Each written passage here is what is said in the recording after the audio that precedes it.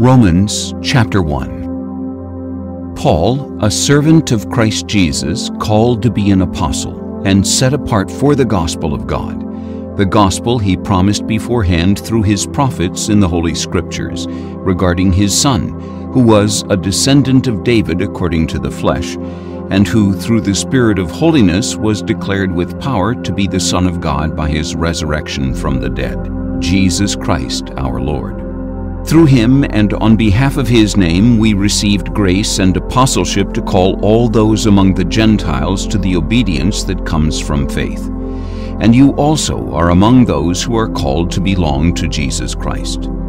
To all in Rome who are loved by God and called to be saints, grace and peace to you from God our Father and the Lord Jesus Christ.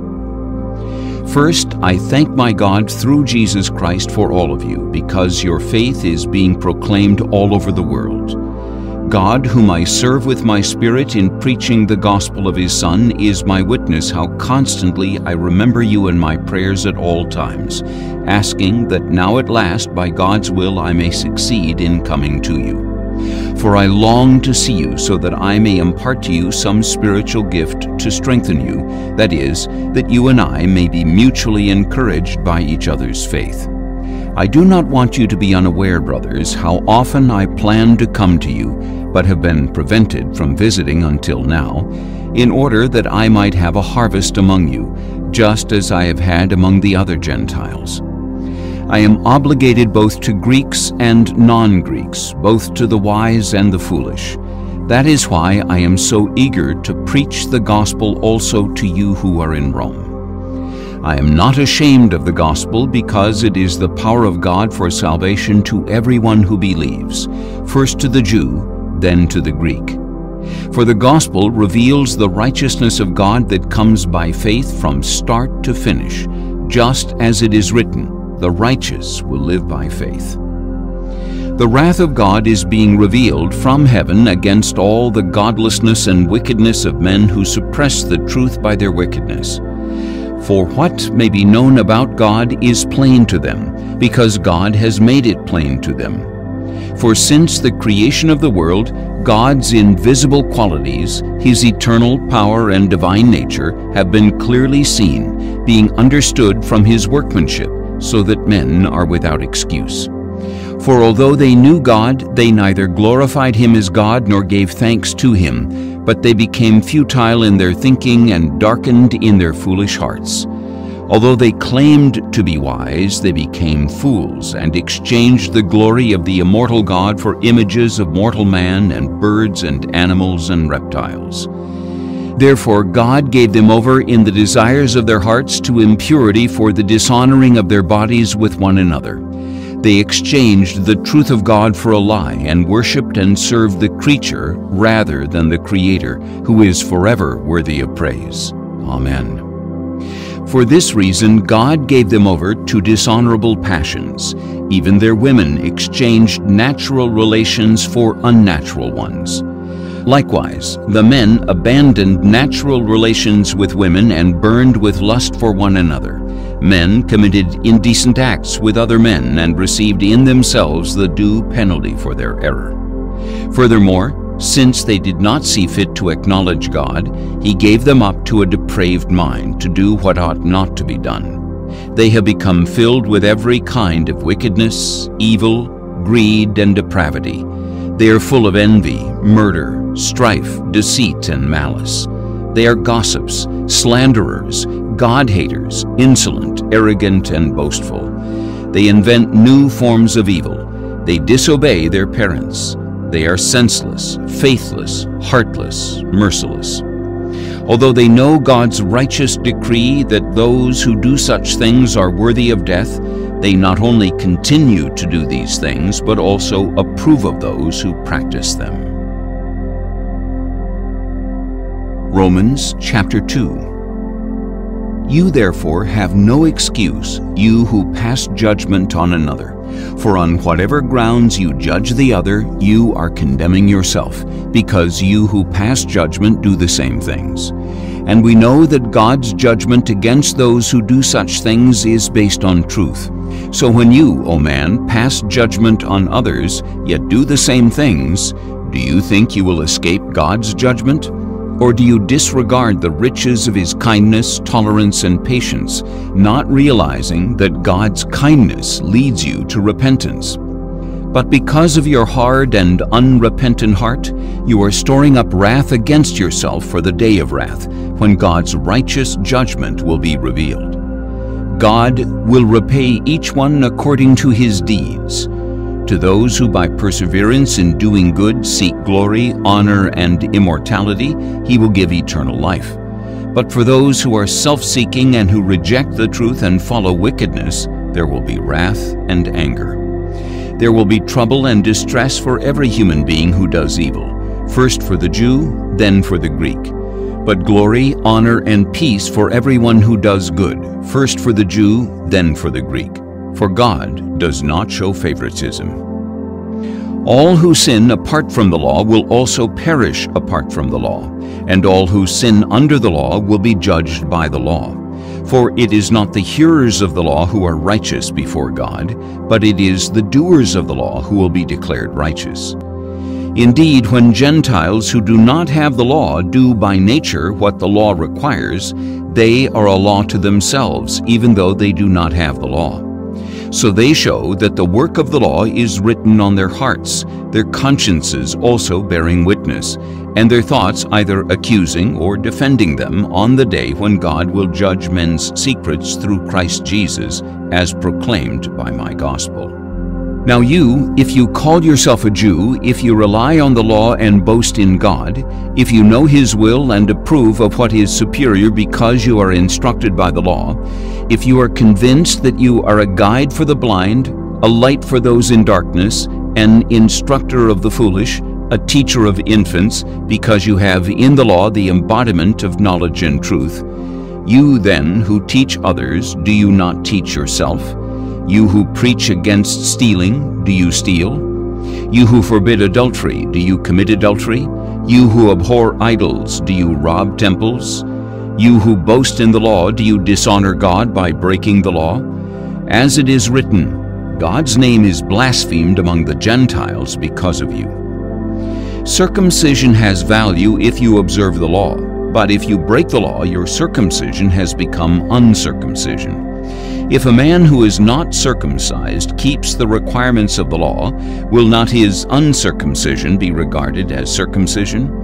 The one who is physically uncircumcised yet keeps the law will condemn you who, even though you have the written code and circumcision, are a lawbreaker.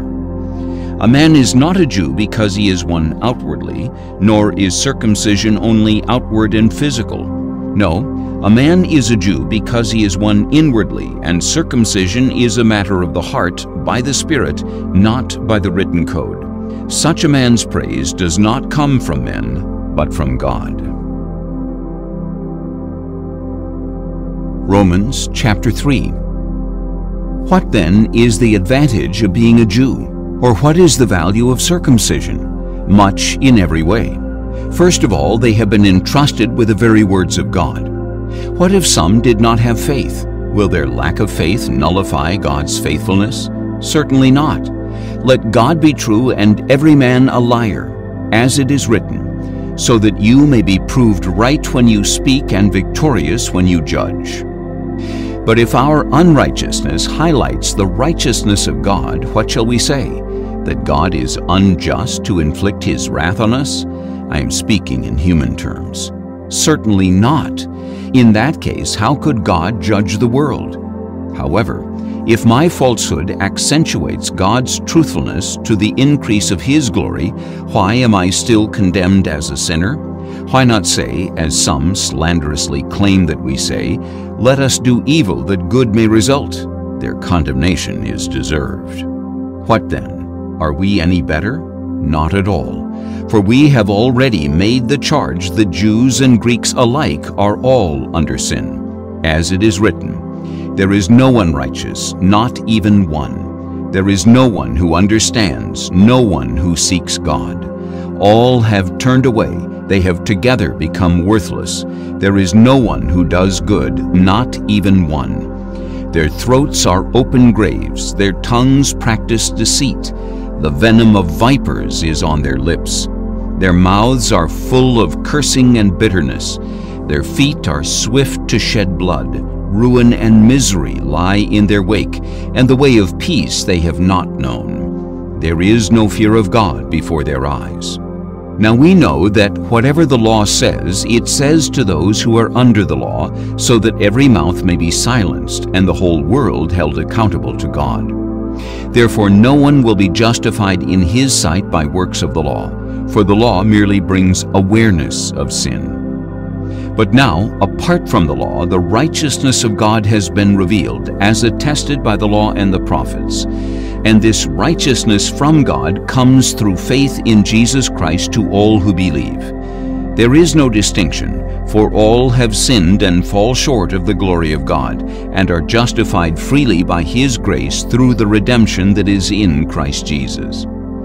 God presented Him as the atoning sacrifice through faith in His blood, in order to demonstrate His righteousness, because in His forbearance He had passed over the sins committed beforehand. He did this to demonstrate His righteousness at the present time, so as to be just and to justify the one who has faith in Jesus. Where then is boasting? It is excluded. On what principle? On that of works? No, but on that of faith. For we maintain that a man is justified by faith apart from works of the law. Is God the God of Jews only? Is He not the God of Gentiles too? Yes, of Gentiles too, since there is only one God who will justify the circumcised by faith and the uncircumcised through that same faith. Do we then nullify the law by this faith? Certainly not. Instead, we uphold the law. Romans chapter 4. What then shall we say that Abraham our forefather has discovered? If Abraham was indeed justified by works, he had something to boast about, but not before God. For what does the Scripture say? Abraham believed God, and it was credited to him as righteousness. Now the wages of the worker are not credited as a gift, but as an obligation. However, to the one who does not work but believes in Him who justifies the wicked, his faith is credited as righteousness. And David speaks likewise of the blessedness of the man to whom God credits righteousness apart from works. Blessed are they whose lawless acts are forgiven, whose sins are covered. Blessed is the man whose sin the Lord will never count against him. Is this blessing only on the circumcised or also on the uncircumcised? We have been saying that Abraham's faith was credited to him as righteousness. In what context was it credited? Was it after his circumcision or before? It was not after, but before. And he received the sign of circumcision as a seal of the righteousness that he had by faith while he was still uncircumcised. So then, he is the father of all who believe but are not circumcised, in order that righteousness might be credited to them. And he is also the father of the circumcised, who not only are circumcised, but who also walk in the footsteps of the faith that our father Abraham had before he was circumcised. For the promise to Abraham and his offspring that he would be heir of the world was not given through the law, but through the righteousness that comes by faith.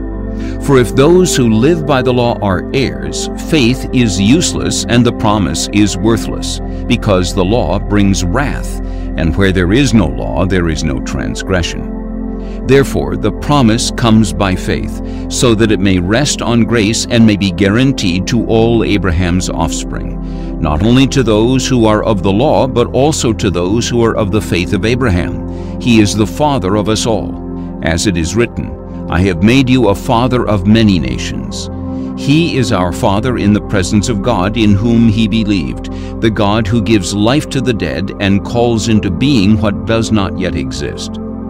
Against all hope, Abraham in hope believed, and so became the father of many nations, just as he had been told. So shall your offspring be.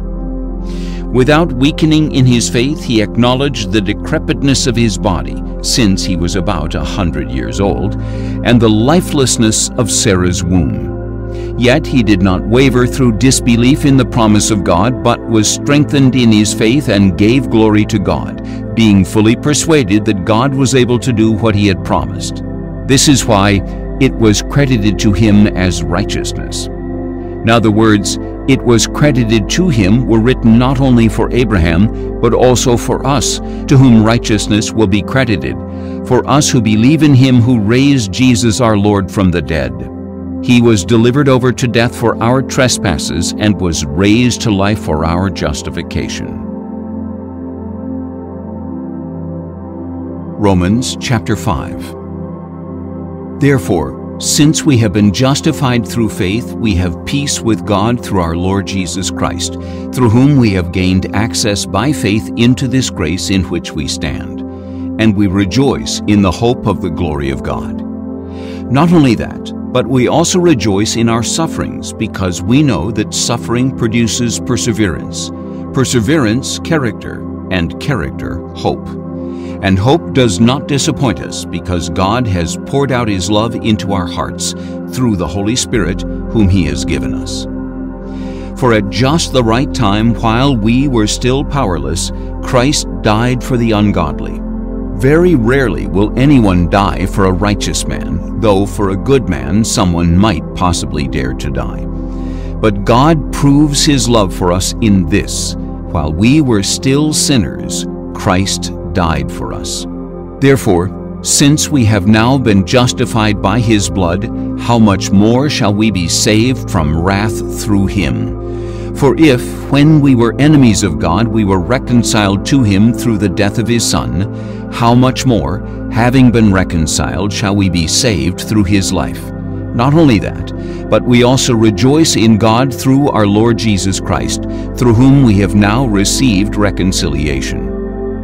Therefore, just as sin entered the world through one man, and death through sin, so also death was passed on to all men, because all sinned. For sin was in the world before the law was given, but sin is not taken into account when there is no law. Nevertheless, death reigned from Adam until Moses, even over those who did not sin in the way that Adam transgressed. He is a pattern of the one to come. But the gift is not like the trespass. For if the many died by the trespass of the one man, how much more did God's grace and the gift that came by the grace of the one man, Jesus Christ, abound to the many? Again, the gift is not like the result of the one man's sin. The judgment that followed one sin brought condemnation, but the gift that followed many trespasses brought justification. For if by the trespass of the one man death reigned through that one man, how much more will those who receive an abundance of grace and of the gift of righteousness reign in life through the one man, Jesus Christ? So then, just as one trespass brought condemnation for all men, so also one act of righteousness brought justification and life for all men. For just as through the disobedience of the one man the many were made sinners, so also through the obedience of the one man the many will be made righteous. The law came in so that the trespass would increase. But where sin increased, grace increased all the more, so that, just as sin reigned in death, so also grace might reign through righteousness to bring eternal life through Jesus Christ our Lord. Romans chapter 6. What then shall we say? Shall we continue in sin so that grace may increase? Certainly not. How can we who died to sin live in it any longer? Or aren't you aware that all of us who were baptized into Christ Jesus were baptized into his death? We were therefore buried with him through baptism into death, in order that, just as Christ was raised from the dead through the glory of the Father, we too may walk in newness of life. For if we have been united with him like this in his death, we will certainly also be united with him in his resurrection.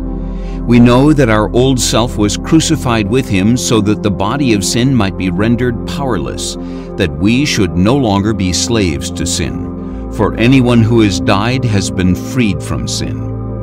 Now, if we died with Christ, we believe that we will also live with him. For we know that since Christ was raised from the dead, he cannot die again. Death no longer has dominion over him. The death he died to sin once for all, but the life he lives to God. So you too must count yourselves dead to sin, but alive to God in Christ Jesus. Therefore, do not let sin reign in your mortal body so that you obey its desires. Do not present the parts of your body to sin as instruments of wickedness, but present yourselves to God as those who have been brought from death to life, and present the parts of your body to him as instruments of righteousness. For sin shall not be your master, because you are not under law, but under grace. What then? Shall we sin because we are not under law, but under grace? Certainly not. Do you not know that when you offer yourselves as obedient slaves, you are slaves to the one you obey, whether you are slaves to sin leading to death, or to obedience leading to righteousness? But thanks be to God that, though you once were slaves to sin, you wholeheartedly obeyed the form of teaching to which you were committed. You have been set free from sin and have become slaves to righteousness. I am speaking in human terms because of the weakness of your flesh. Just as you used to offer the parts of your body in slavery to impurity and to escalating wickedness, so now offer them in slavery to righteousness, leading to holiness. For when you were slaves to sin, you were free of obligation to righteousness. What fruit did you reap at that time from the things of which you are now ashamed? The outcome of those things is death. But now that you have been set free from sin and have become slaves to God, the fruit you reap leads to holiness, and the outcome is eternal life. For the wages of sin is death, but the gift of God is eternal life in Christ Jesus our Lord. Romans chapter 7. Do you not know, brothers, for I am speaking to those who know the law, that the law has authority over a man only as long as he lives? For instance, a married woman is bound by law to her husband as long as he lives. But if her husband dies, she is released from the law of marriage. So then, if she is joined to another man while her husband is still alive, she is called an adulteress. But if her husband dies, she is free from that law and is not an adulteress, even if she marries another man. Therefore, my brothers, you also died to the law through the body of Christ, that you might belong to another, to him who was raised from the dead, in order that we might bear fruit to God. For when we lived according to the flesh, the sinful passions aroused by the law were at work in our bodies, bearing fruit for death. But now, having died to what bound us, we have been released from the law, so that we serve in the new way of the Spirit, and not in the old way of the written code. What then shall we say? Is the law sin? Certainly not. Indeed, I would not have been mindful of sin if not for the law. For I would not have been aware of coveting if the law had not said, "Do not covet." But sin, seizing its opportunity through the commandment, produced in me every kind of covetous desire. For apart from the law, sin is dead. Once I was alive apart from the law, but when the commandment came, sin sprang to life and I died. So I discovered that the very commandment that was meant to bring life actually brought death. For sin, seizing its opportunity through the commandment, deceived me, and through the commandment put me to death. So then, the law is holy, and the commandment is holy, righteous, and good. Did that which is good then become death to me? Certainly not. But in order that sin might be exposed as sin, it produced death in me through what was good, so that through the commandment sin might become utterly sinful. We know that the law is spiritual, but I am unspiritual, sold as a slave to sin. I do not understand what I do, for what I want to do, I do not do, but what I hate, I do. And if I do what I do not want to do, I admit that the law is good. In that case, it is no longer I who do it, but it is sin living in me that does it. I know that nothing good lives in me, that is, in my flesh. For I have the desire to do what is good, but I cannot carry it out. For I do not do the good I want to do.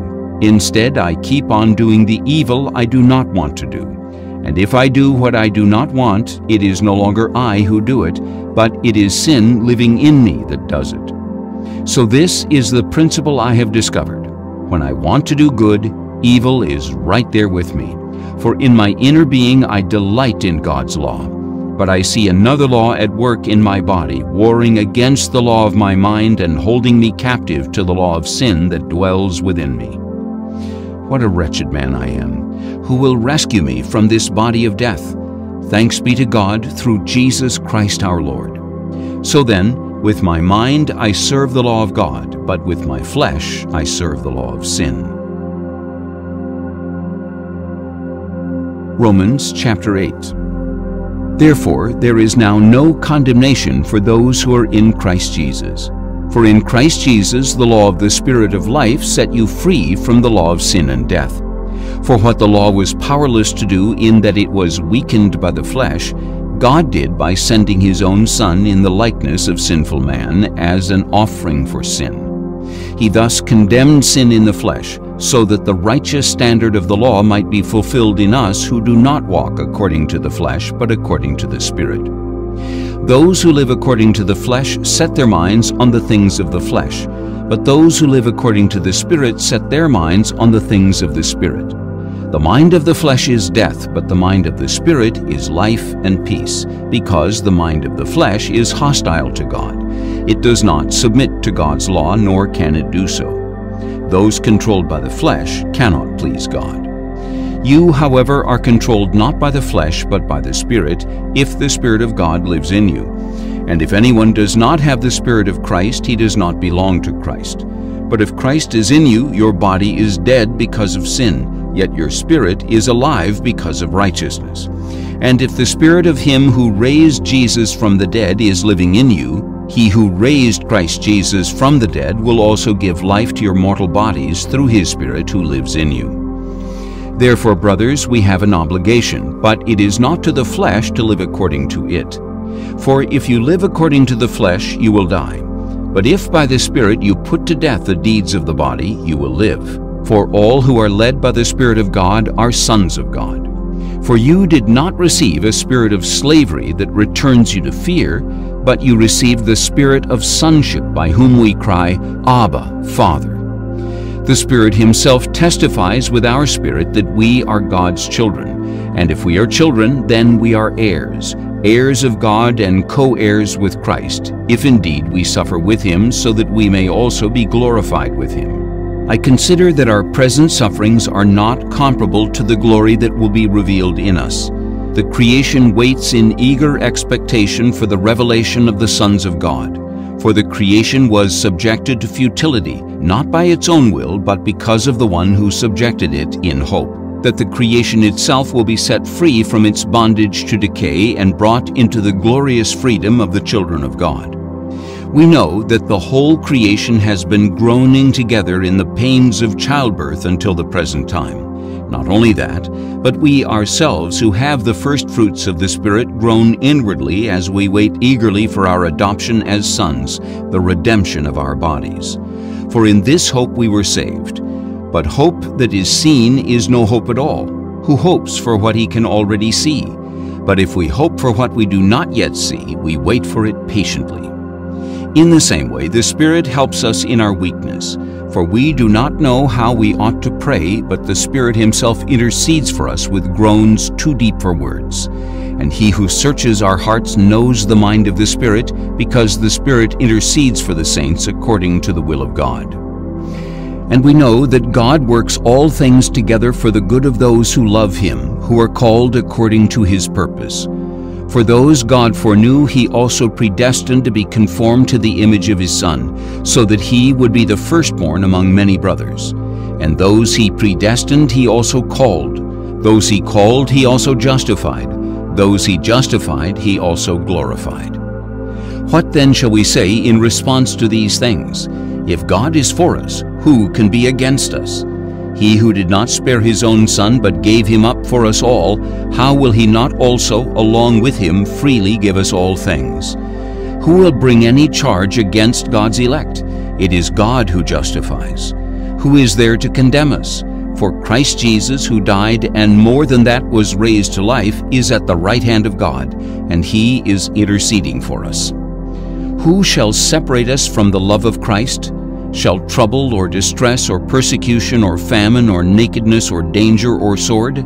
As it is written, For your sake we face death all day long. We are considered as sheep to be slaughtered. No, in all these things we are more than conquerors through Him who loved us. For I am convinced that neither death nor life, neither angels nor principalities, neither the present nor the future, nor any powers, neither height nor depth nor anything else in all creation will be able to separate us from the love of God that is in Christ Jesus our Lord. Romans chapter 9. I speak the truth in Christ. I am not lying, as confirmed by my conscience in the Holy Spirit. I have deep sorrow and unceasing anguish in my heart, for I could wish that I myself were cursed and cut off from Christ for the sake of my brothers, my own flesh and blood, the people of Israel. Theirs is the adoption as sons, theirs the divine glory and the covenants, theirs the giving of the law, the temple worship, and the promises.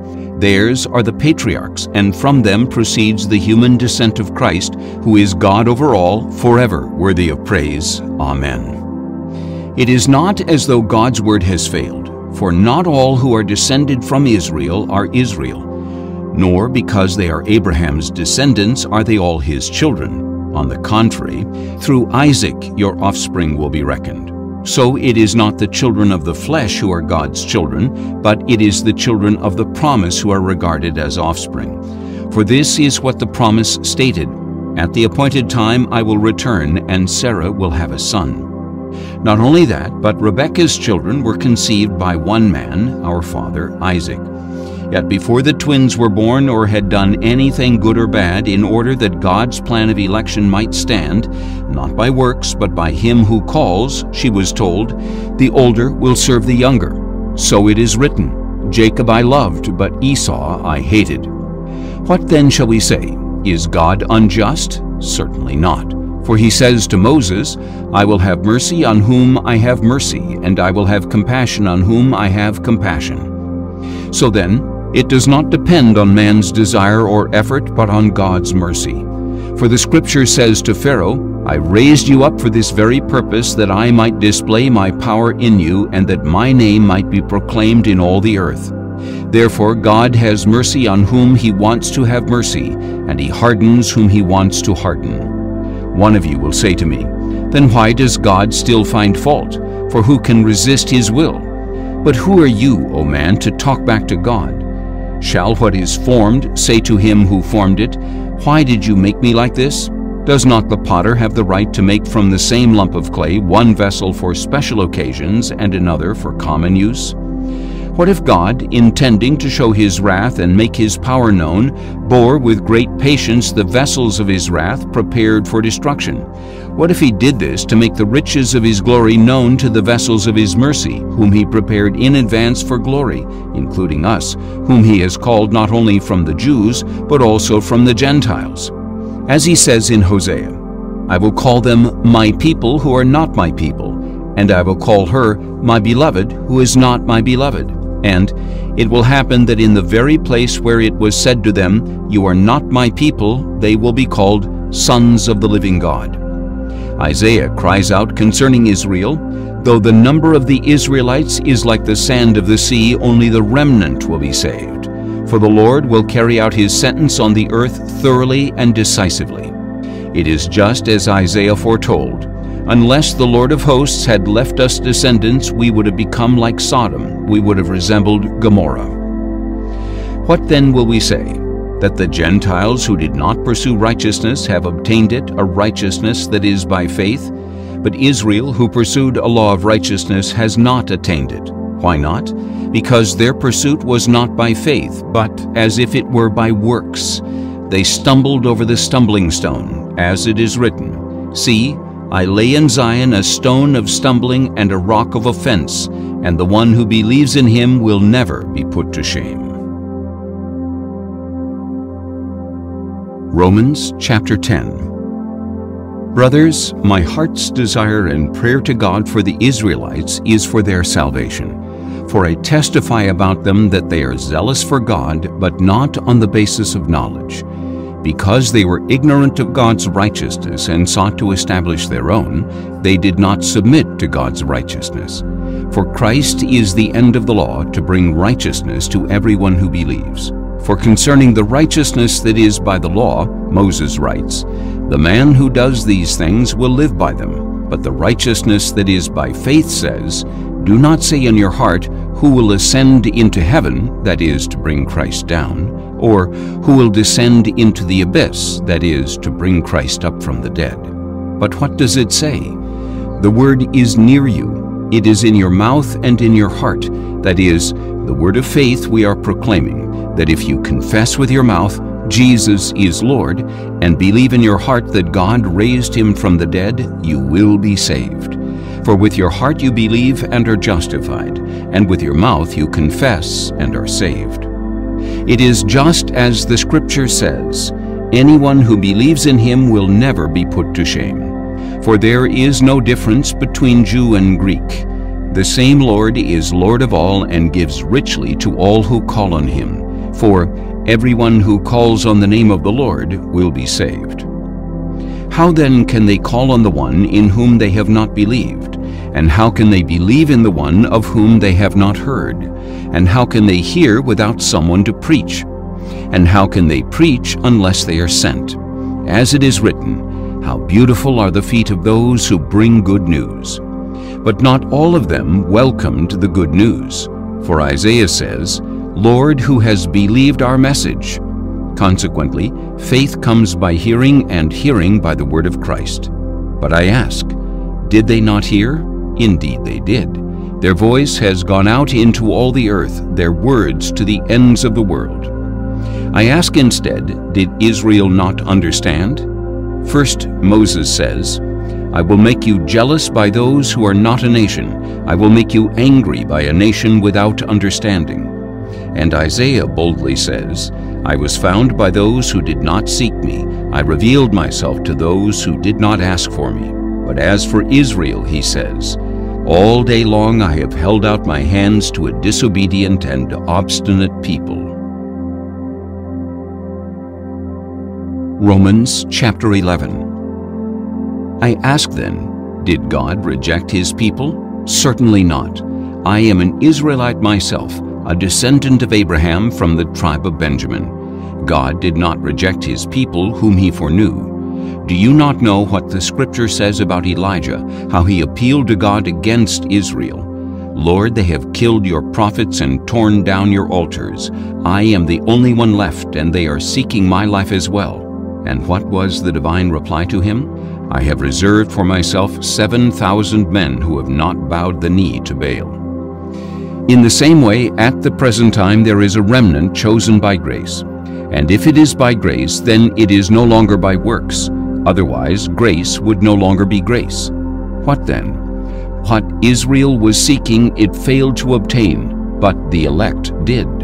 The others were hardened, as it is written, "God gave them a spirit of stupor, eyes that could not see and ears that could not hear, to this very day." And David says, "May their table become a snare and a trap, a stumbling block and a retribution to them. May their eyes be darkened so they cannot see, and their backs be bent forever." I ask then, did they stumble so as to fall beyond recovery? Certainly not. However, because of their trespass, salvation has come to the Gentiles to make Israel jealous. But if their trespass means riches for the world, and their failure means riches for the Gentiles, how much greater riches will their fullness bring? I am speaking to you Gentiles.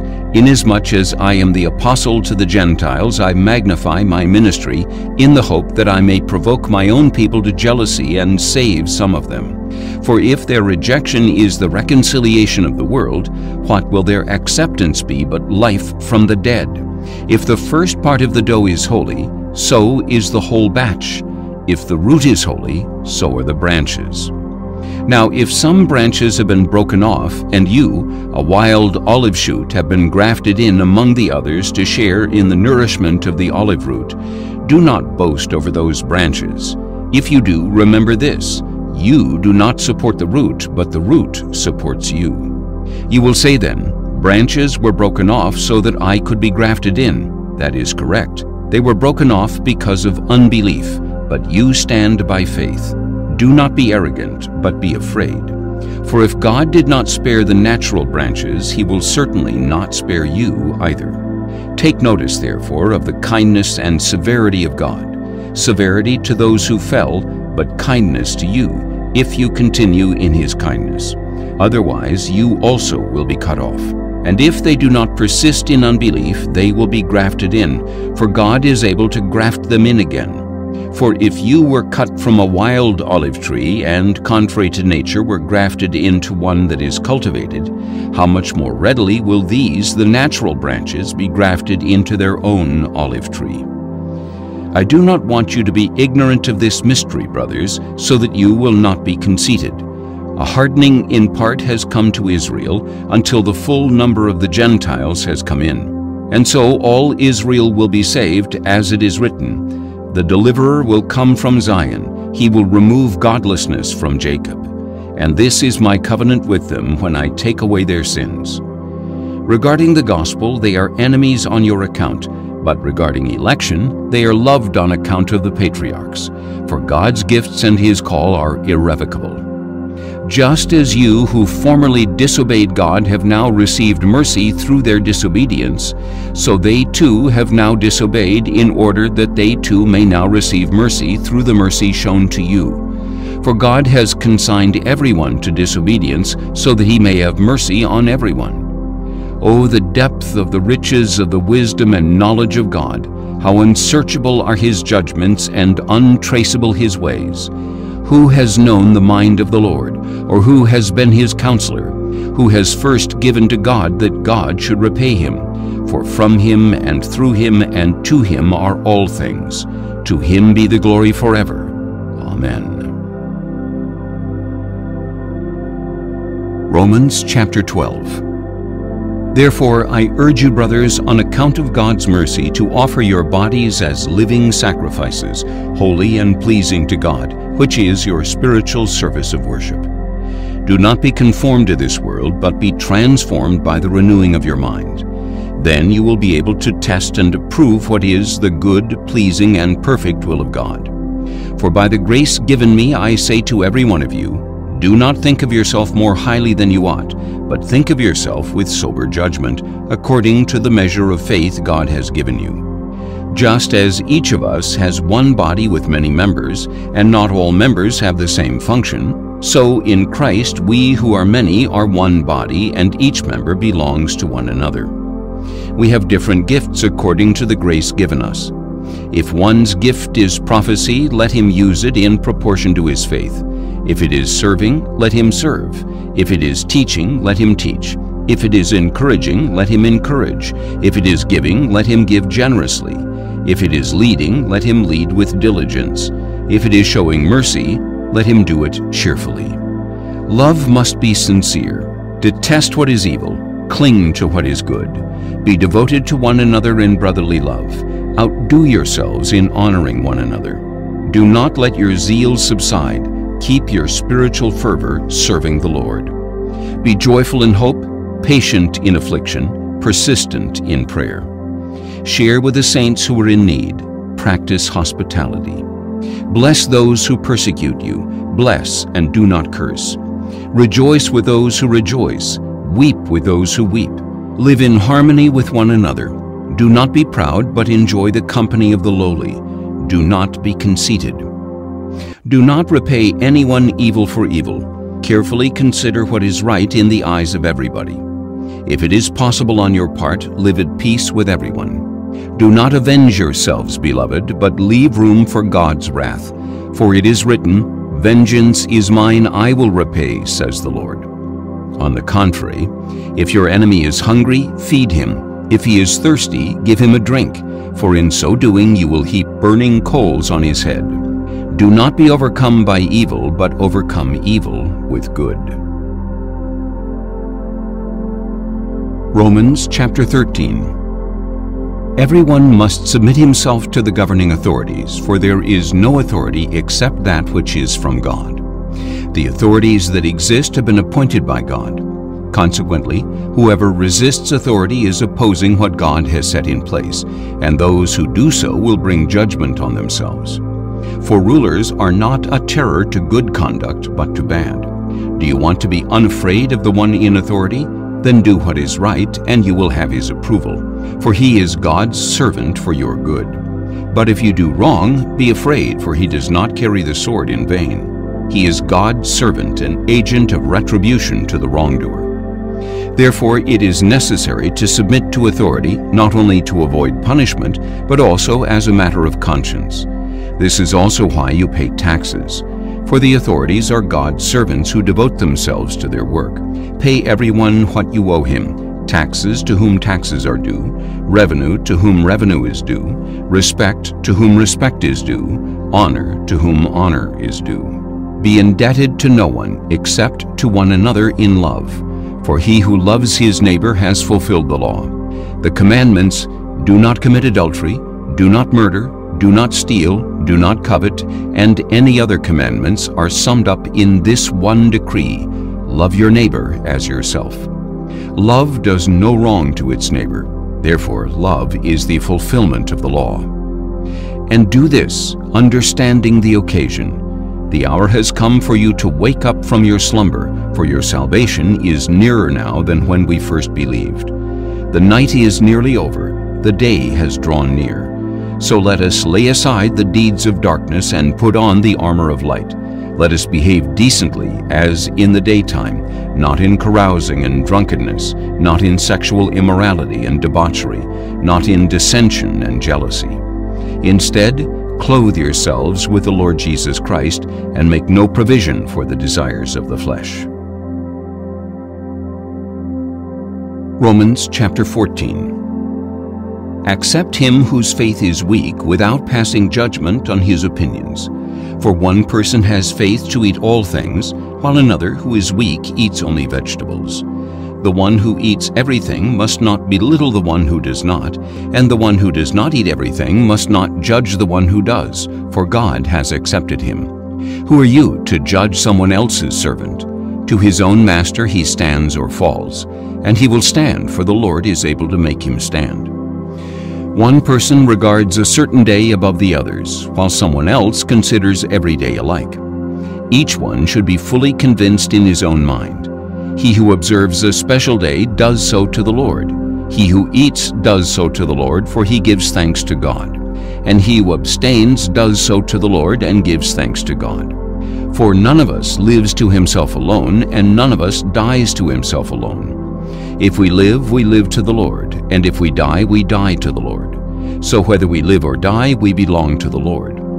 For this reason, Christ died and returned to life, that he might be the Lord of both the dead and the living. Why then do you judge your brother? Or why do you belittle your brother? For we will all stand before God's judgment seat. It is written, "As surely as I live, says the Lord, every knee will bow before me, every tongue will confess to God." So then, each of us will give an account of himself to God. Therefore, let us stop judging one another. Instead, make up your mind not to put any stumbling block or obstacle in your brother's way. I am convinced and fully persuaded in the Lord Jesus that nothing is unclean in itself. But if anyone regards something as unclean, then for him it is unclean. If your brother is distressed by what you eat, you are no longer acting in love. Do not, by your eating, destroy your brother, for whom Christ died. Do not allow what you consider good, then, to be spoken of as evil. For the kingdom of God is not a matter of eating and drinking, but of righteousness, peace, and joy in the Holy Spirit. For whoever serves Christ in this way is pleasing to God and approved by men. So then, let us pursue what leads to peace and to mutual edification. Do not destroy the work of God for the sake of food. All food is clean, but it is wrong for a man to let his eating be a stumbling block. It is better not to eat meat or drink wine or to do anything to cause your brother to stumble. Keep your belief about such matters between yourself and God. Blessed is the one who does not condemn himself by what he approves. But the one who has doubts is condemned if he eats, because his eating is not from faith. And everything that is not from faith is sin. Romans chapter 15. We who are strong ought to bear with the shortcomings of the weak and not to please ourselves. Each of us should please his neighbor for his good, to build him up. For even Christ did not please himself, but, as it is written, the insults of those who insult you have fallen on me. For everything that was written in the past was written for our instruction, so that through endurance and the encouragement of the Scriptures we might have hope. Now may the God who gives endurance and encouragement grant you harmony with one another in Christ Jesus, so that with one mind and one voice you may glorify the God and Father of our Lord Jesus Christ. Accept one another then, just as Christ accepted you, in order to bring glory to God. For I tell you that Christ has become a servant of the circumcised on behalf of God's truth, to confirm the promises made to the patriarchs, so that the Gentiles may glorify God for his mercy. As it is written, therefore I will praise you among the Gentiles, I will sing hymns to your name. Again it says, rejoice, O Gentiles, with his people. And again, praise the Lord, all you Gentiles, and extol him, all you peoples. And once more, Isaiah says, the root of Jesse will appear, one who will arise to rule over the Gentiles. In him the Gentiles will put their hope. Now may the God of hope fill you with all joy and peace as you believe in him, so that you may overflow with hope by the power of the Holy Spirit. I myself am convinced, my brothers, that you yourselves are full of goodness, brimming with knowledge, and able to instruct one another. However, I have written you a bold reminder on some points, because of the grace God has given me to be a minister of Christ Jesus to the Gentiles in the priestly service of the gospel of God, so that the Gentiles might become an offering acceptable to God, sanctified by the Holy Spirit. Therefore I exult in Christ Jesus in my service to God. I will not presume to speak of anything except what Christ has accomplished through me in leading the Gentiles to obedience by word and deed, by the power of signs and wonders, and by the power of the Spirit of God. So from Jerusalem all the way around to Illyricum I have fully proclaimed the gospel of Christ. In this way I have aspired to preach the gospel where Christ was not known, so that I would not be building on someone else's foundation. Rather, as it is written, those who are not told about him will see, and those who have not heard will understand. That is why I have often been hindered from coming to you. But now that there are no further opportunities for me in these regions, and since I have longed for many years to visit you, I hope to see you on my way to Spain. And after I have enjoyed your company for a while, you can equip me for my journey. Now, however, I am on my way to Jerusalem to serve the saints there. For Macedonia and Achaia were pleased to make a contribution for the poor among the saints in Jerusalem. They were pleased to do it, and indeed they owe it to them. For if the Gentiles have shared in their spiritual blessings, they are obligated to minister to them with material blessings. So after I have completed this service and have safely delivered this bounty to them, I will set off to Spain by way of you. I know that when I come to you, I will come in the fullness of the blessing of Christ. Now I urge you, brothers, by our Lord Jesus Christ and by the love of the Spirit, to join me in my struggle by praying to God for me.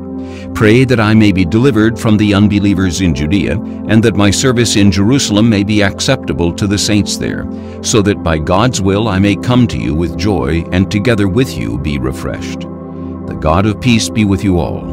Amen. Romans chapter 16. I commend to you our sister Phoebe, a servant of the church in Cenchrea. Welcome her in the Lord in a manner worthy of the saints, and assist her with anything she may need from you, for she has been a great help to many people, including me. Greet Prisca and Aquila, my fellow workers in Christ Jesus, who have risked their lives for me. Not only I, but all the churches of the Gentiles are grateful to them. Greet also the church that meets at their house. Greet my beloved Epaenetus, who was the first convert to Christ in the province of Asia. Greet Mary, who has worked very hard for you. Greet Andronicus and Junia, my fellow countrymen and fellow prisoners. They are outstanding among the apostles, and they were in Christ before I was. Greet Ampliatus, my beloved in the Lord. Greet Urbanus, our fellow worker in Christ, and my beloved Stachys. Greet Apelles, who is approved in Christ. Greet those who belong to the household of Aristobulus. Greet Herodion, my fellow countryman. Greet those from the household of Narcissus who are in the Lord. Greet Tryphena and Tryphosa, women who have worked hard in the Lord. Greet my beloved Persis, who has worked very hard in the Lord. Greet Rufus, chosen in the Lord, and his mother, who has been a mother to me as well. Greet Asyncritus, Phlegon, Hermes, Patrobas, Hermas, and the brothers with them. Greet Philologus and Julia, Nereus and his sister, and Olympus and all the saints with them. Greet one another with a holy kiss. All the churches of Christ send you greetings. Now I urge you, brothers, to watch out for those who create divisions and obstacles that are contrary to the teaching you have learned. Turn away from them, for such people are not serving our Lord Christ, but their own appetites. By smooth talk and flattery they deceive the hearts of the naive. Everyone has heard about your obedience, so I rejoice over you. But I want you to be wise about what is good and innocent about what is evil. The God of peace will soon crush Satan under your feet. The grace of our Lord Jesus Christ be with you. Timothy, my fellow worker, sends you greetings, as do Lucius, Jason, and Sosipater, my fellow countrymen. I, Tertius, who wrote down this letter, greet you in the Lord. Gaius, who has hosted me and all the church, sends you greetings. Erastus, the city treasurer, sends you greetings, as does our brother Quartus. Now to him who is able to strengthen you by my gospel and by the proclamation of Jesus Christ, according to the revelation of the mystery concealed for ages past, but now revealed and made known through the writings of the prophets by the command of the eternal God, in order to lead all nations to the obedience that comes from faith, to the only wise God be glory forever through Jesus Christ. Amen.